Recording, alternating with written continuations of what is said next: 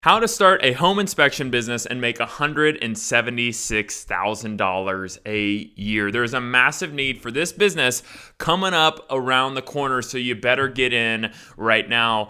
Interest rates are going to start creeping down, and when that occurs, real estate is going to start to boom. The market is still somewhat warm right now, but it's going to be hot. It's going to come back, and when it comes back, when people sell their houses, they need an inspection, and they need to pay a licensed inspector, and you can make really good money doing this.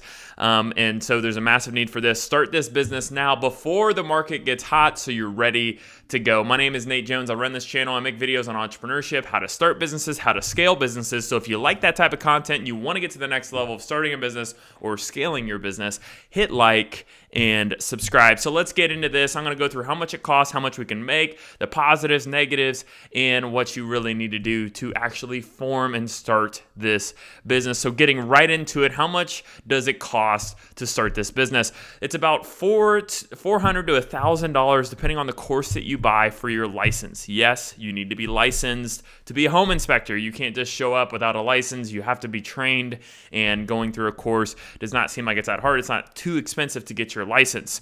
It's also around $800 a year for software. You don't necessarily need this, but I would highly recommend it. The software literally puts all your pictures and your notes in a proposal that can be sent out for the home buyer or whoever's requesting the inspection. You need about $1,000 worth of equipment, ladders, moisture meters, receptacle testers, different things, different tools that you'll need. Not a super big expense for this. I really like this. You need to probably spend around $500 for marketing, creating a website, and putting yourself out there so when people search for home inspectors, you're showing up.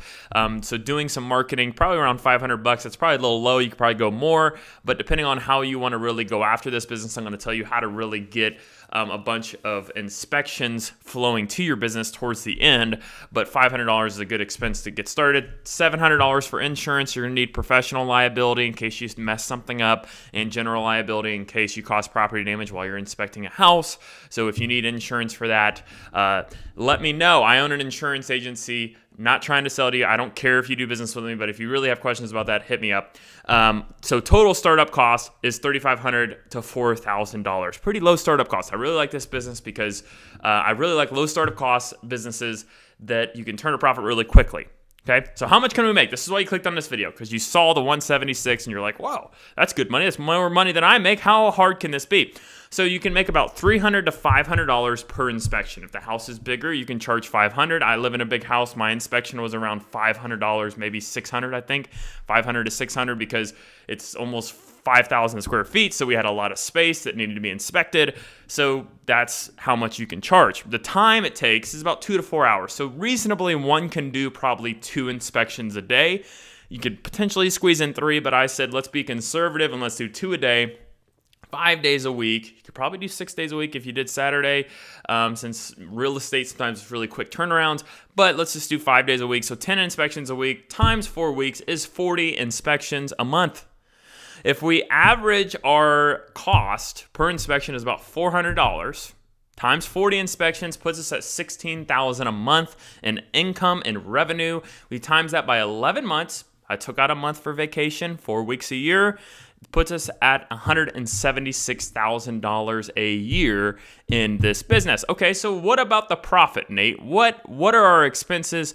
Let's see how much we cash flow. Minus our $4,000 startup cost, we're looking at about $172,000 in cost of goods sold, expenses of $172 of cash flow. Now you have expenses of driving your car, different expenses like that. So really you're probably going to be around $155, $150 is a rational with this kind of projection that I'm making here, about $150 in profit, which is really good because this business has very low overhead. So I'm going to go through the positives. That's my first positive is low startup cost. Low startup costs, low continuing expenses. As you scale this business, your only thing is finding people, finding employees, finding somebody that you can also trust to go out there, and you could even hire them as contractors. Hey, I'll split the inspection fee with you, or you get 70%, and you can really scale this out from a contractor's perspective. You don't have to have people on payroll. You could literally say, hey, if I feed you an inspection, I'm going to give you 70% of it. and you don't have to worry about the marketing. You don't have to worry about a business. All you got to do is pay you for it. Find people who want to do it as a side hustle, and you could really grow this business.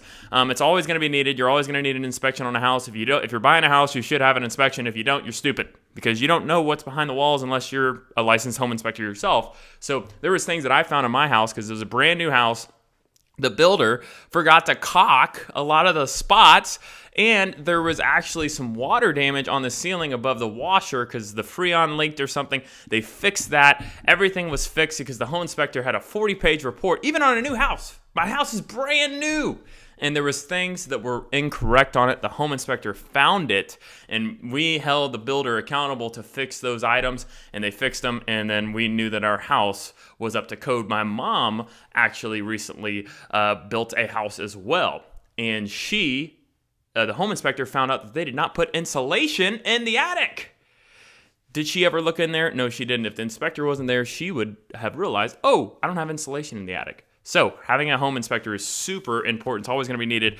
It can always be scaled. It can be scaled within reason. Again, you're going to have people in different areas that are willing to take some inspections. A little harder to scale, but again, this is also a great side hustle. Maybe you don't want to do this full time. Maybe you'll do 2 or 3 a week, make some really good side money, and it's not really something that you have to do full time. But if you want to do it full time, you could really make some great money here. So what are we going to do to really start this business? How do we get in the mindset of making sure that this is going to be successful? Well, what we always need to do in every business is think of the ways in which the business will fail. This will allow you to create strategies to ensure success in your business. If you're the biggest critic, you will find ways to lower those criticisms. So, number 1 is marketing.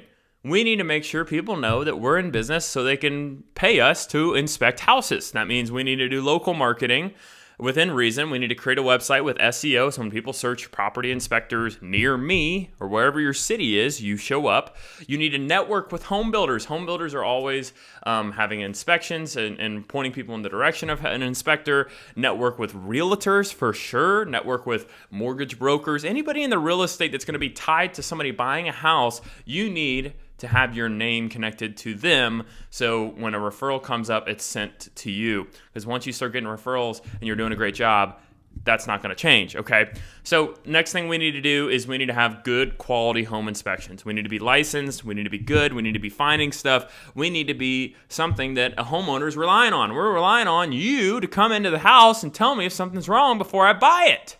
So if we do see something that's wrong, we can resolve that before the sale is final. We also need to show up on time. If you don't show up on time when you say you're supposed to, you're changing people's calendar, people are, leaving their house, they're expecting you to be there for a time period, show up, and if you don't show up, you're going to be put out of business. That's the biggest thing in this business, is not showing up. If you don't show up, obviously no one's going to continue to pay you, and they're not going to rely on you. The next thing we need to do is legal up, and what that means is we need to create an LLC to separate our business from ourselves. So we have legal separation within limited liability company. We also need to buy insurance, because insurance is there for potential issues that may never occur, but if they do, we cannot retain that damage.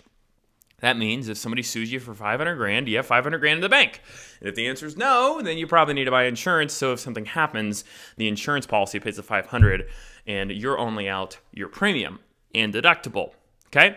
The next thing is a customer agreement. This is an agreement that you're outlining your liabilities towards the inspection, that if something's missed, it may be out of your control, that not everything can be inspected possibly in a house. So having a good contract with an attorney, a business attorney, is really important, because you don't want to be brought into a lawsuit that's not your fault. Okay. So get in contact with the local business attorney to write up that contract. It probably costs you around $500 to $1,000, but $500 to $1,000 now is better than $5,000 to $10,000 in legal fees later. Okay, so plan ahead. All right, so if you're looking to start this business and you have questions, feel free to comment below.